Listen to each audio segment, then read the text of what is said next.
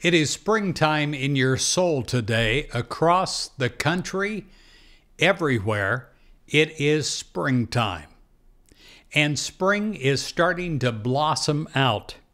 I can remember how excited I would be. I used to live in Rockford, Illinois, near the Wisconsin border. And I can remember in May we would have snows. But then, towards the end of May, there would be a blossoming. You would see flowers, and something happened inside of you. You waited perhaps longer than a lot of people had to wait, but you also were more appreciative when it came. It's springtime in your soul today.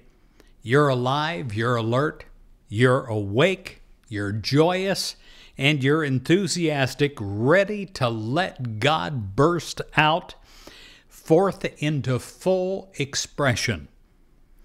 You're filled with wonder in this magical, mystical season of beauty and rebirth. You close the door of your mind and you close the door of your heart to the wintertime thoughts and feelings.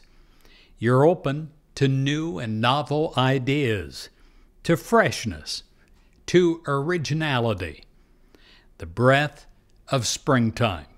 It breathes in you. It transforms even the routine and the ordinary happenings of every day. You look at the world with new eyes, and you look at the world with a delighted consciousness. Thank you, God, for this glorious day. Thank you for the eternal springtime that is in my heart and my soul. I am thankful that I am having a rebirth inside of me, a new awareness, that I'm able to see things with new eyes, that I'm absolutely delighted in every part of my consciousness. I pray that I feel life in a freshness attitude, that I have a feeling inside of me that releases the routine and the ordinary to take on the extraordinary that you bring to every activity.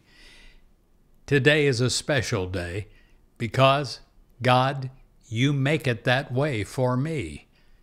In Jesus Christ's name we pray. Amen.